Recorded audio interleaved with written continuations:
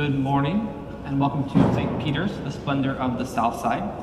If you're new here to become a member of our parish, please talk to our ushers in the back who will be happy to guide you to our registration forms. Our Christmas Eve and Christmas Day masses were a success. So the 4 p.m. mass was our biggest one and it was full, but there was no one in the overflow lot. So everyone that came to St. Peter's got to experience St. Peter's and not a locked door. So thank you all very much for spreading out and just allowing for more people to be here. After one of the masses, there was a non-Catholic family that was here. They told me that my preaching was spirit-filled, so that was nice of them. Confessions are back to our normal schedule, so it's going to be before every mass in the main entranceway. So even though Advent is over, I'm pretty sure people still sin, so you know where to go. And this Thursday and Friday, there is a holy day of non-obligation. It's the Solemnity of Mary, Mother of God, on January 1st. But like every Mass, there's no obligation during the pandemic, so if you want to come, it's because you love God and you say that, and you're able to take the risk. So it's going to be New Year's Eve at 5:30 p.m. and New Year's Day at 9:15 a.m. See you there, and yes, thank you very much.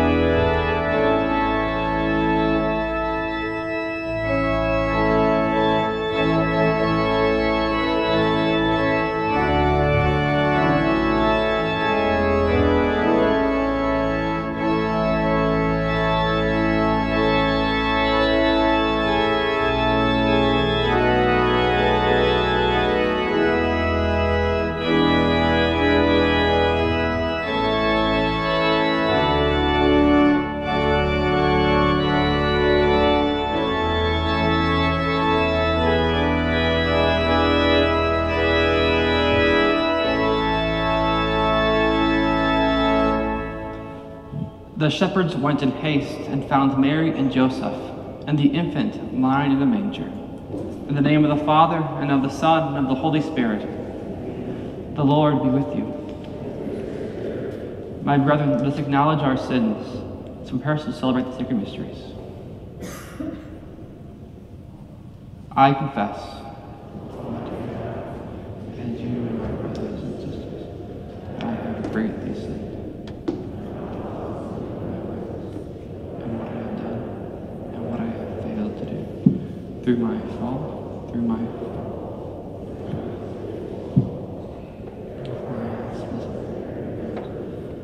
all angels and saints, and you, my brothers and sisters, to pray for me too.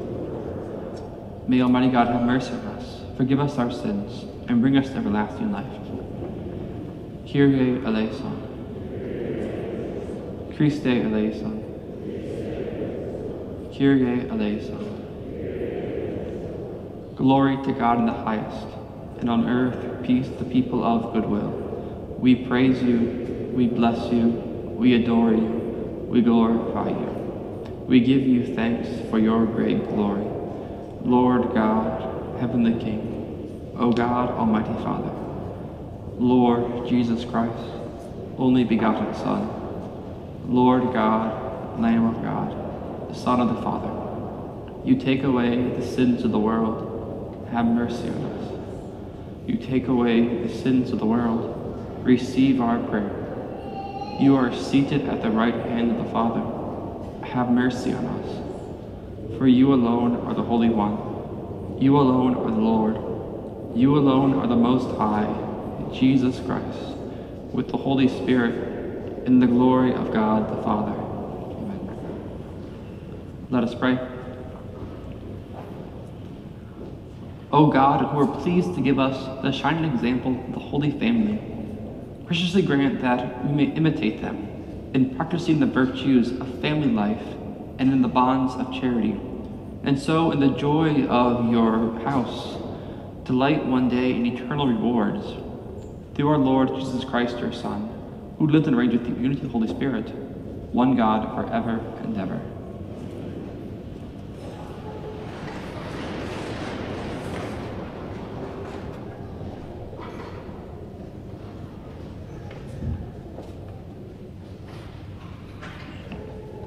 A reading from the book of Genesis. The word of the Lord came to Abram in a vision, saying, "Fear not, Abram, I am your shield. I will make your reward very great." But Abram said, "O Lord God, what good will your gifts be if I keep on being childless and have as my heir the steward of my house, Eliezer?" Abram continued, "See, you have given me no offspring, and so one of my servants will be my heir." Then the word of the Lord came to him, "No, that one shall not be your heir. Your own issue shall be your heir." The Lord took Abram outside and said, "Look up at the sky and count the stars, if you can. Just so," he added, "shall your descendants be." Abram put his faith in the Lord, who credited it to him as an act of righteousness. The Lord took note of Sarah as he had said he would. He did for her as he had promised. Sarah became pregnant and bore Abraham a son in his old age, at the set time that God had stated. Abraham gave the name Isaac to this son of his, whom Sarah bore him. The word of the Lord. Responsorial Psalm. The Lord remembers his covenant forever. The Lord remembers his covenant forever. Give thanks to the Lord, invoke his name. Make known among the nations his deeds. Sing to him, sing his praise. Proclaim all his wondrous deeds. The Lord remembers his covenant forever. Glory in his holy name. Rejoice, O hearts that seek the Lord. Look to the Lord in his strength. Constantly seek his face. The Lord remembers his covenant forever. You descendants of Abraham, his servants, sons of Jacob, his chosen ones. He, the Lord, is our God. Throughout the earth, his judgments prevail. The Lord remembers his covenant forever. He remembers forever his covenant, which he made binding for 1,000 generations, which he entered into with Abraham, and by his oath to Isaac. The Lord remembers his covenant forever. A reading from the letter to the Hebrews. Brothers and sisters, by faith Abraham obeyed when he was called to go out to a place that he was to receive as an inheritance. He went out, not knowing where he was to go. By faith he received power to generate, even though he was past the normal age, and Sarah herself was sterile. For he thought that the one who had made the promise was trustworthy. So it was that there came forth from one man, himself as good as dead, descendants as numerous as the stars in the sky, and as countless as the sands on the seashore. By faith Abraham, when put to the test, offered up Isaac, and he who had received the promises was ready to offer his only son, of whom it was said, "Through Isaac descendants shall bear your name." He reasoned that God was able to raise even from the dead, and he received Isaac back as a symbol. The word of the Lord.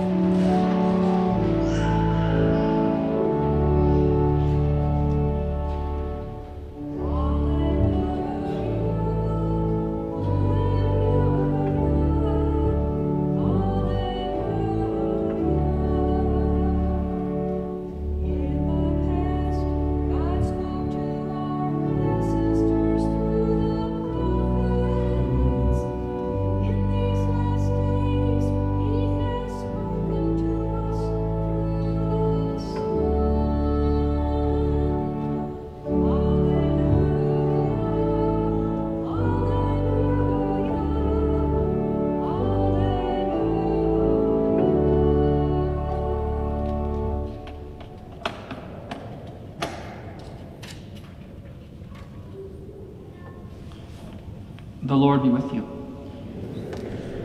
A reading from the Holy Gospel according to Luke.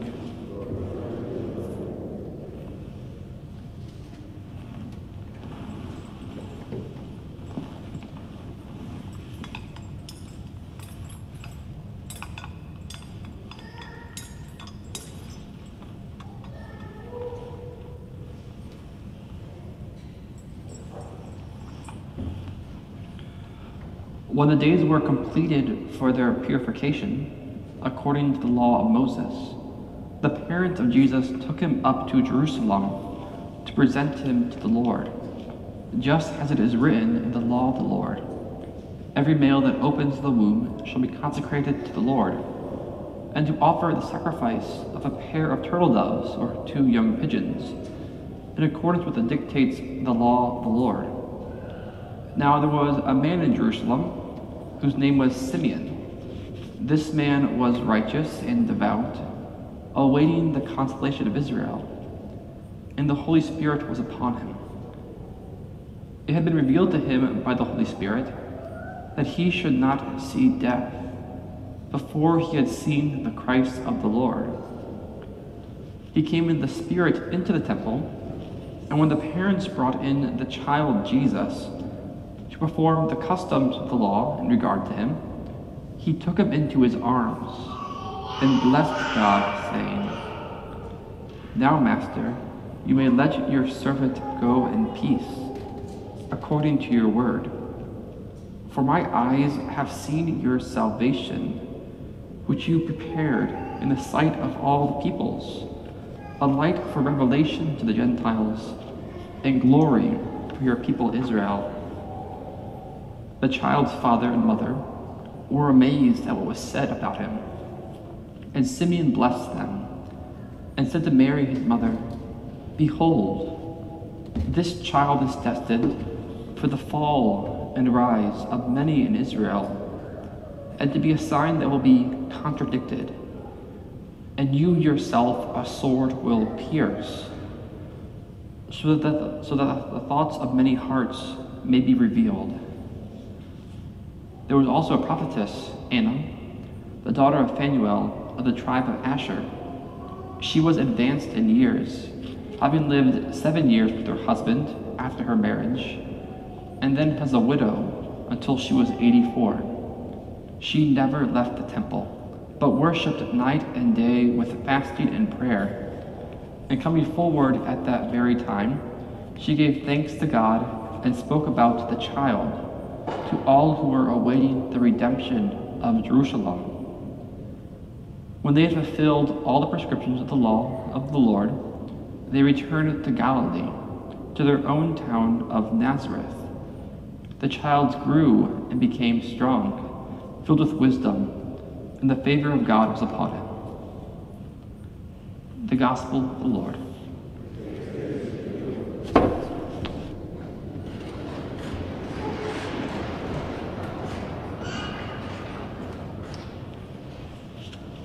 Merry Christmas. Remember that Christmas is not just one day of celebrations, but it's 8 days of celebration. So I'm wearing gold for the next 7 days. So kids, I want you to tell your parents that you ought to have cake for the rest of the week because we're still celebrating Christ's birth, okay? At St. Peter's, we have a very beautiful church. We are the splendor of the south side after all. And our high altar is very ornate with lots of intricate patterns. But at the base of our high altar, below the altar of sacrifice, is a simple image of the child Jesus. Nothing too fancy, just Jesus chilling there. You would expect there would be this ornate image of Christ, the Last Supper, of some great mystery of our faith. But instead, it's just Jesus as a child. Why? I would venture that it's because Christ's ministry, Christ's mission, Christ's love was all developed as a child. One of the ramifications of the incarnation, of God taking on flesh and becoming a baby, is that he grew up and matured as any other human being would. As St. Paul says, he was like us in all things but sin. Thus, Jesus learned how to be Jesus from his family.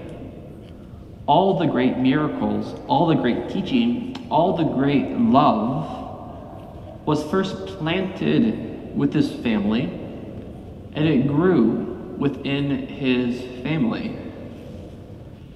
In Nazareth, over in Israel, at the traditional site of the Annunciation, there's a sign that says, "Here the Word became flesh."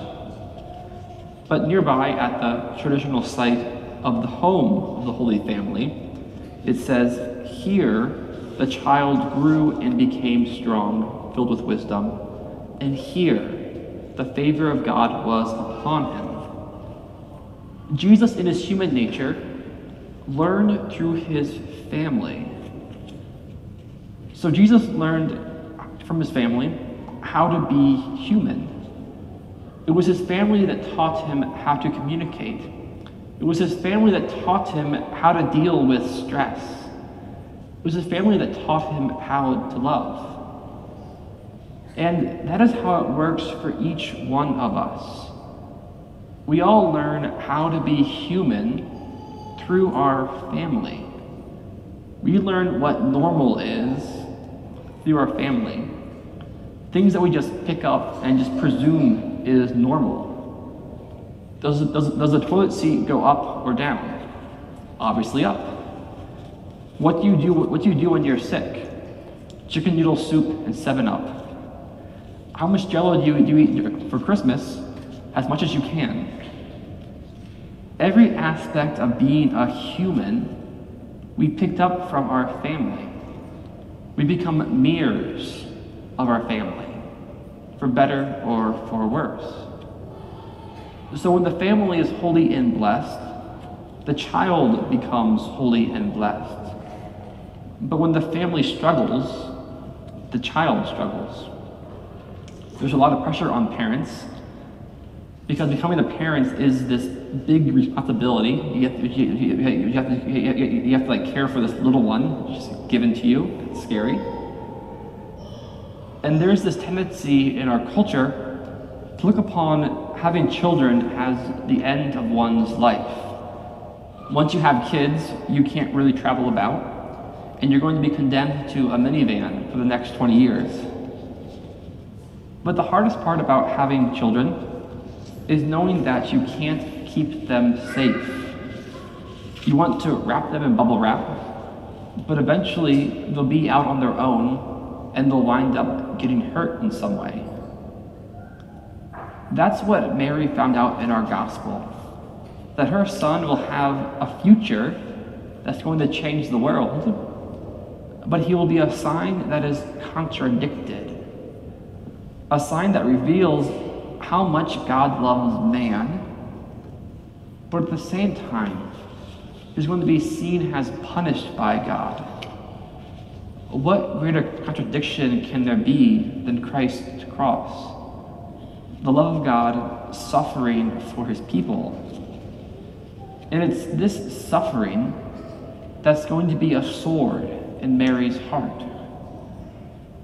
To love someone is to open oneself up to feeling their pain. And to have a family is to open yourself up to so much more pain. And there's this temptation to just cut oneself off from family, to stop caring about other people's problems. But that's not going to bring us happiness, because we were made to love. And love carries this risk. And it's more than a risk, it's a guarantee. If you love someone, you will get hurt. You will experience their pain. So when this happens, how are we going to react? And how will our children learn how to react? One of the things we talk about during marriage prep is, how did your family growing up react to problems? Some people grew up in households where problems were just ignored. Other families only knew how to shout about their issues. So if you go into a family, into a marriage with a couple whose families deal with problems in different ways, you're going to have problems. But if we're able to recognize just how the other was formed, it helps us with communicating. So, how did the Holy Family raise Christ? How did St. Joseph teach Jesus how to be a carpenter? How did Mary teach him how to pray with the scriptures? How did they teach him how to love? And how can we imitate the Holy Family in our own lives as we seek to fulfill this high call of the family, to teach the child how to love, to introduce the child to the promises of eternal life? For this week, I have 2 tips. Tip 1. I want us to reflect upon the idea of family. That yes, family is those related by blood, but family is anyone who we are called to love. And as God has commanded us, that's basically everyone. So we have the parish family here. We have our friends who become like family. We have our neighborhood family. And we need to see how we are called to take care of them, and to allow them to take care of us, because we're family. All families teach us how to love. Are you teaching your family how to love? And are they teaching you how to love? This past month, I've had a new family member. Our seminarian, Lee Allen, has been staying at the rectory during his break from seminary. However, the past 6 months I've been here, I've gotten used to living by myself, doing what I want when I want. But because I now have a companion in the house, I'm being forced to change, become more conscientious of another person. It's no longer all about me over there. I have to deal with him. It's a little bit annoying, but it's leading me to grow in love, to care about someone not named Patrick. So that's good for me, So even though I can no longer just wear the TV at night, and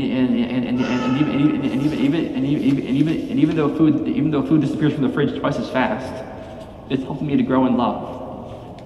So how is your extended family teaching you how to love? How are you teaching them how to love? Hopefully Leon's picking up more virtues and vices from me. We'll see. So your tip for this week is to reach out to a member of your extended family, someone that God has placed in your life who you're calling to love, and love them.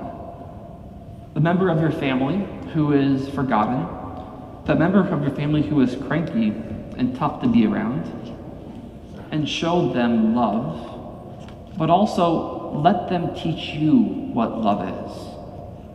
That love depends more upon the giver than the receiver, You don't have to be perfect to receive love.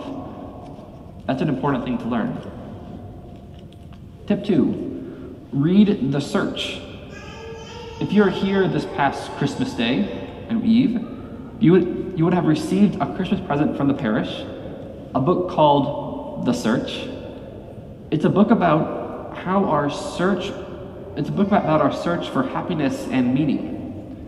So I want every family here to read through that book and then pass it on to someone in your life who is searching for happiness, who's searching for something more in his life.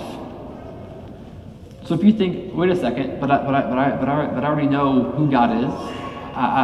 There's no need for me to search. Well, two things. One, God is infinite, so we can always grow more in our love of God.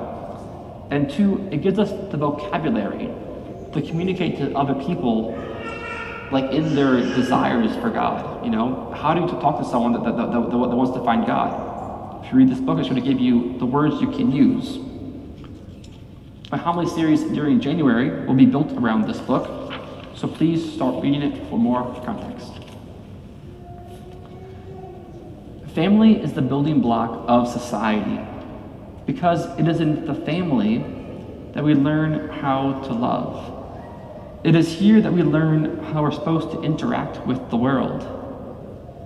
So as Christ was formed into Christ in the heart of the Holy Family, let us ask that same Spirit may permeate our own families, that we may enter into the family of God, that we may learn how to love and learn how to teach others to love.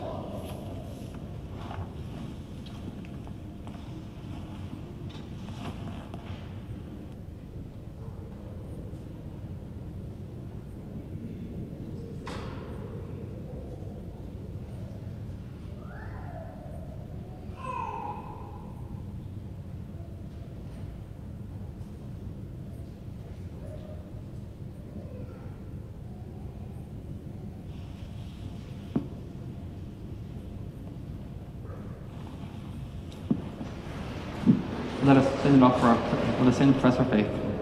I believe in one God,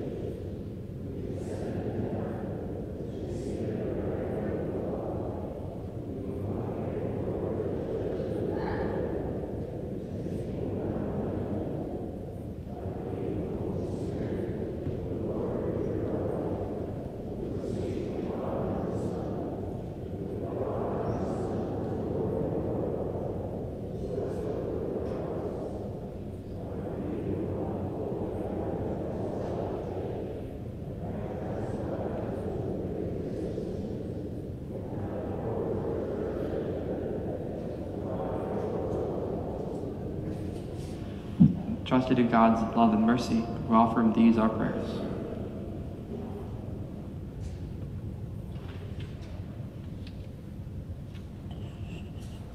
For Pope Francis, Bishop Kevin, and all bishops, may they guide their flock into a more intimate encounter with Jesus Christ in the upcoming year. Let us pray to the Lord.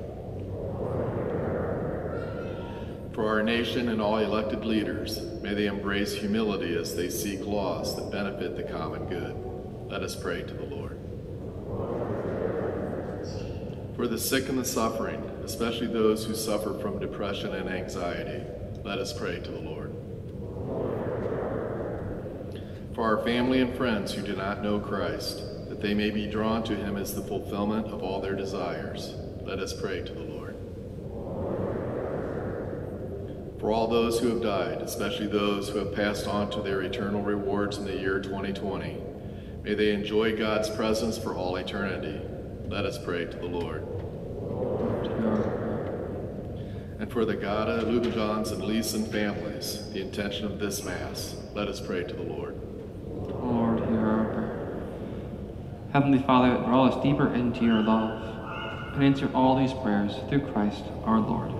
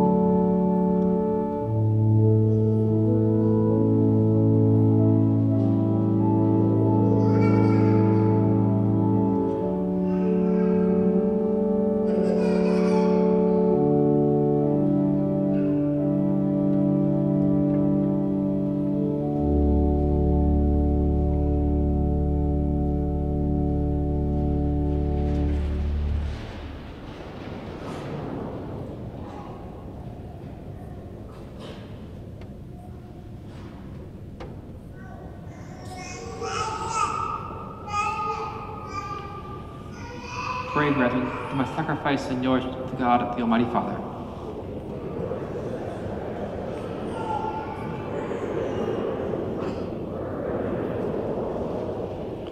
We offer you, Lord, the sacrifice of conciliation, humbly asking that, through the intercession of the Virgin Mother of God and Saint Joseph, you may establish our families, firmly in your grace and in your peace. Through Christ our Lord. The Lord be with you. Lift up your hearts. Let us give thanks to the Lord our God. It is truly right and just, our duty and our salvation, always and ever to give him thanks. Lord, Holy Father, Almighty and eternal God, through Christ our Lord. For in the feast of this all-filled mystery, though invisible in his own divine nature, he has appeared visibly in ours. And begotten before all ages, he has begun to exist in time, so that raising up in himself all that was cast down, he might restore unity to all creation, and call strange humanity back to the heavenly kingdom. And so with all the angels we praise you, as in joyful celebration we acclaim, Holy, holy, holy, Lord God of hosts, heaven and earth are full of your glory. Hosanna in the highest.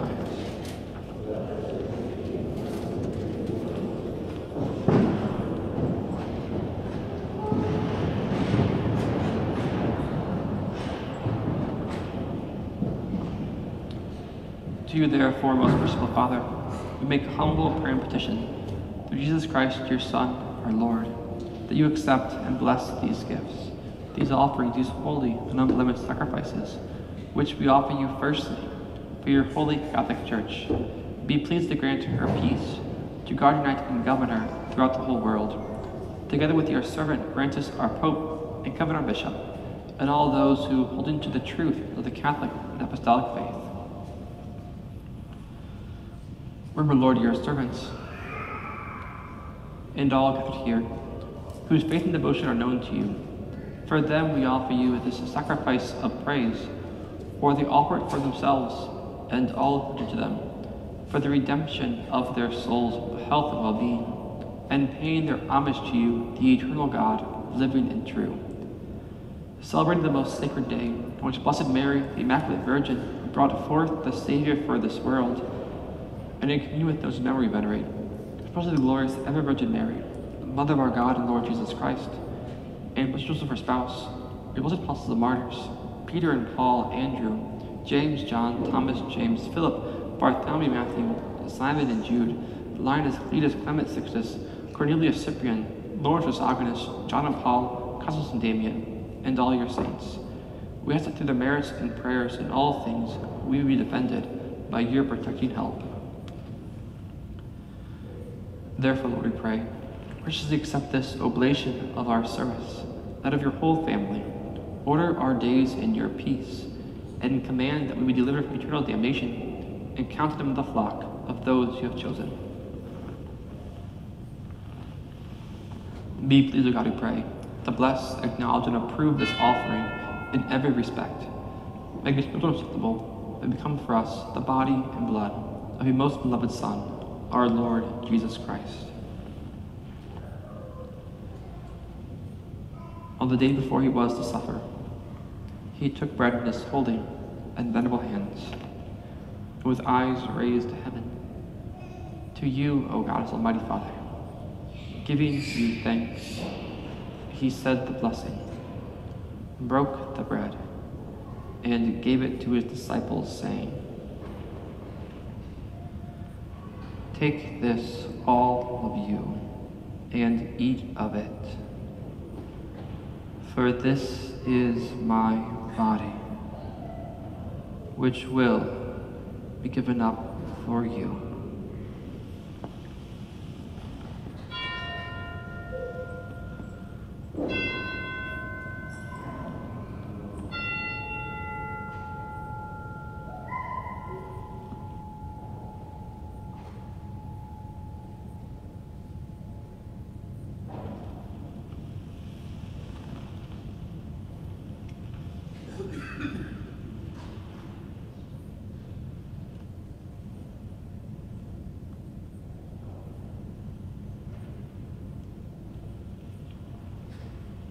In a similar way, when supper was ended, he took this precious chalice in his holy and venerable hands, and once more giving you thanks, he said the blessing, and gave the chalice to his disciples, saying,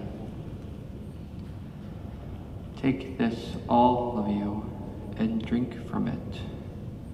For this is the chalice of my blood,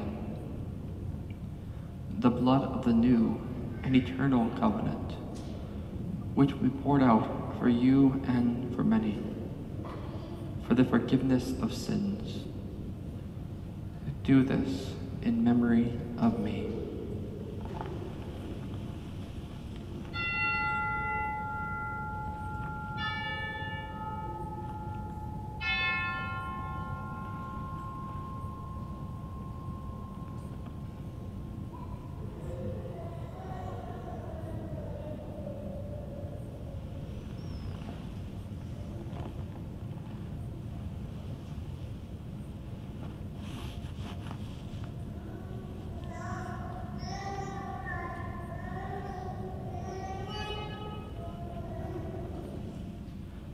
The mystery of faith.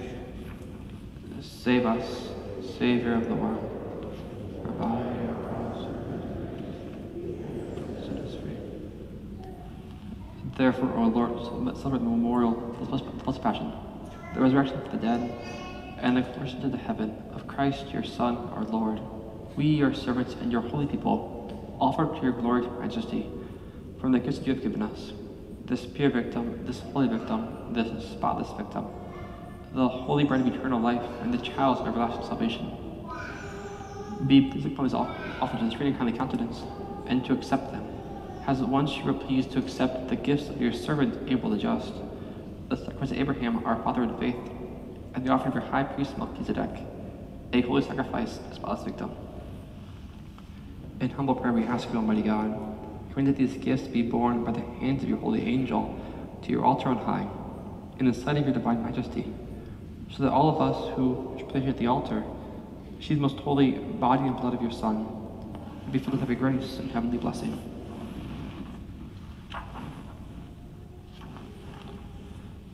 Remember also, Lord, your servants who have come before us with the sign of faith and rest in the smooth peace. Grant them, O Lord, we pray, and all who sleep in Christ, refreshment, light, and peace.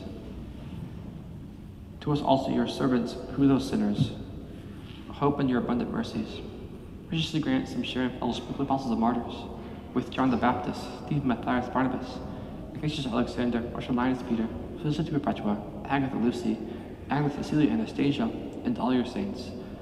Admit us, we beseech you, into their company, not weighing our merits, but grant us your pardon, through Christ our Lord, through whom we can make all these good things, O Lord. You sanctify them, fill them with life, bless them, and bestow them upon us.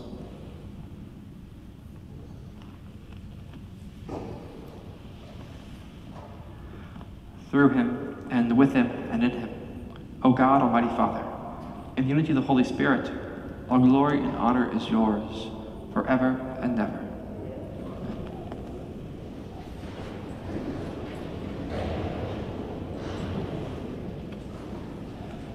At the Savior's command and informed by divine teaching, we dare to say, Our Father, who art in heaven, hallowed be thy name. Thy kingdom come, thy will be done, on earth as it is in heaven. Give us this day our daily bread, and forgive us our trespasses, as we forgive those who trespass against us. And lead us not into temptation, but deliver us from evil. Deliver us, Lord, we pray, from every evil. Graciously grant peace in our days, that by the help of your mercy we be always free from sin and safe from all distress, as we wait for such hope and the coming of our Savior, Jesus Christ.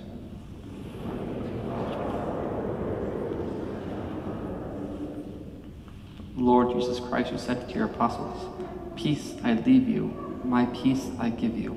Look not on our sins, but on the faith of your church, and graciously grant this unity in accordance with your will, live and reign forever and ever. The peace of the Lord be with you always. Lamb of God.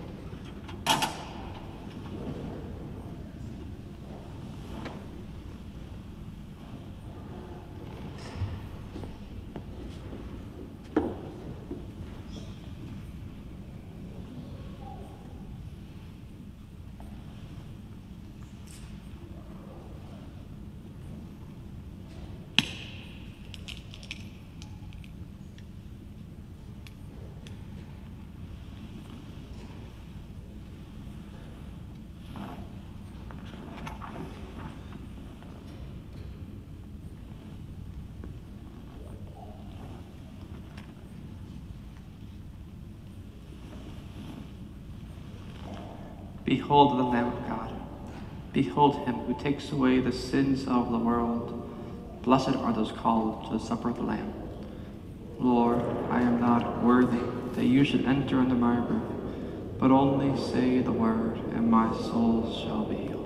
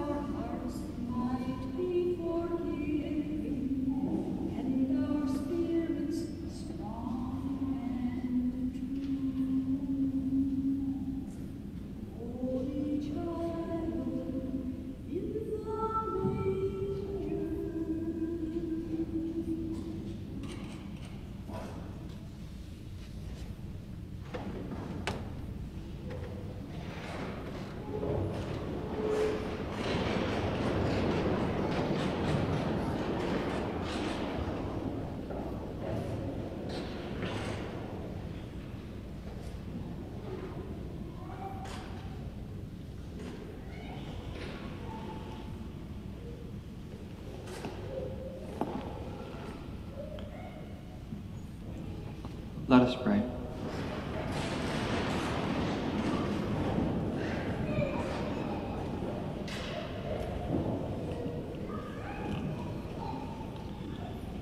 Bring those you refresh with this heavenly sacrament, most merciful Father, to imitate constantly the example of the Holy Family, so that after the trials of this world, we may share their company forever, through Christ our Lord.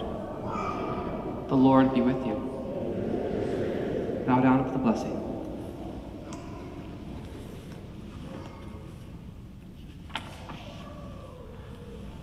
May the God of infinite goodness, who by the incarnation of his Son has driven darkness from the world, and by that glorious birth has illumined this most holy day, drive far from you the darkness of vice, and illumine your hearts with the light of virtue.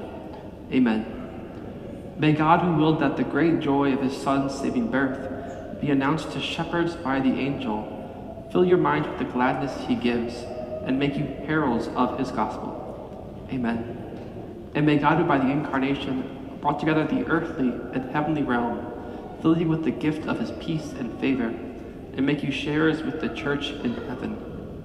Amen. May the blessed Almighty God, the Father, and the Son, and the Holy Spirit come down on you and remain with you forever. Go forth, the Mass is ended. Saint Michael,